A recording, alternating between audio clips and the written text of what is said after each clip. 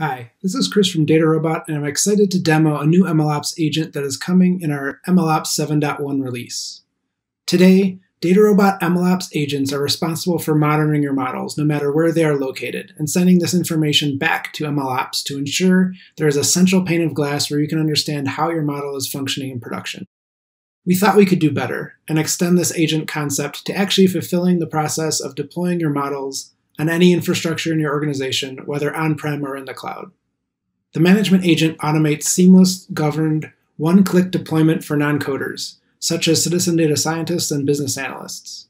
In addition to deployment, it automates integration with the monitoring agent to streamline reporting back to DataRobot MLOps, ensuring users can take advantage of all the features there, such as drift and accuracy monitoring, as well as utilizing our Challenger framework.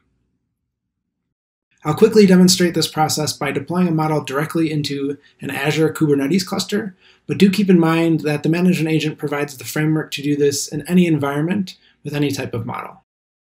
Starting in DataRobot, I have defined my Azure Kubernetes prediction environment. I've also noted that it is supported by the management agent, and that this plugin for the agent understands how to deploy DataRobot models. In this case, since Kubernetes is a container environment, we'll be using the portable prediction server. But other types of environments are supported as well. Say, for example, you wish to deploy Java scoring code in a serverless architecture. I have 2 deployments already in flight, and hopping over to Azure, I can see them there. I can also see the management agent is deployed. Let's deploy a 3rd model. I'll give it a name. I'll choose which prediction environment represents AKS. And after a couple other settings, I'll click Deploy. The deployment in MLOps begins. Here we are executing our standard baseline calculations, which are used to power our drift and accuracy reporting.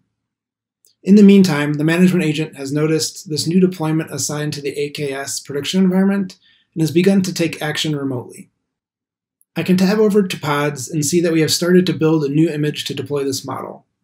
Once complete, we begin to stand up both the model as well as the monitoring agent to ensure we receive details back on the prediction requests made in this remote environment. Now that the model is built and deployed, we can return back to MLOps where we have received the details on the endpoint specific to this new deployment, and then I can start making predictions.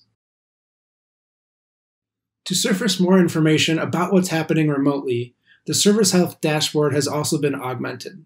Here we can see the remote events that are occurring, such as the deployment entering a warning state as it scaled to meet increased prediction demand. This demo has really only scratched the surface of the different situations where we think the management agent can be extremely beneficial. Definitely reach out to your DataRobot success team to learn more, and thank you for watching.